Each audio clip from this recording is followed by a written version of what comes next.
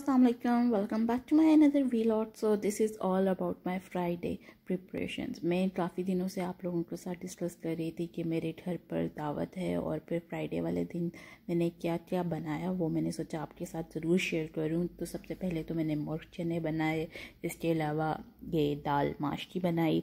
ये मैंने on time decide किया था, ऑन स्पॉट कि आई शुड मेक इट।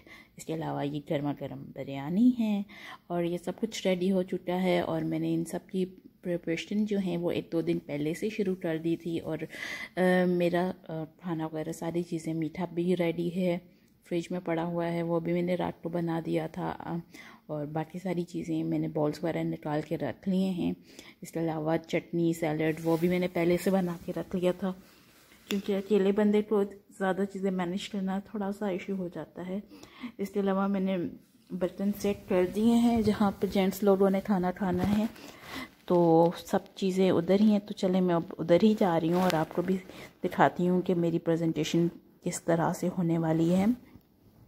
सबसे पहले तो मैंने टेबल पर ये सफ़रा बिछाया था। इसके बाद ये मेरी सैलड जो मैंने सबसे पहले बनाया था, और ये ग्रीन चटनी, साथ में स्वीडिश मीठा और बाकी चीज़ें यहाँ पर हैं। अभी खाना मैं निकालूंगी और गरम गरम जब वो फ्री हो जाएंगे तो उनके लिए सर्व कर दूँगी। ड्रिंक्स में ज़्यादा यूज़ नहीं करती ईद, तो इसलिए सिर्फ सादा पानी और साथ लबन सर्व कर रही हूँ।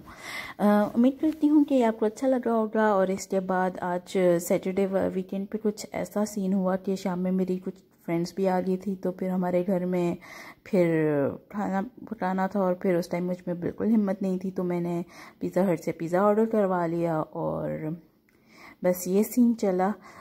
और साथ में हमारी नेबर्स की तरफ से ये बिरयानी आ गई थी और ये फ़िश बिरयानी थी। दे आर फ्रॉम द मिस्र, सो इनके बड़े बड़े थाल बहुत मज़े के थे। So hope you like this video.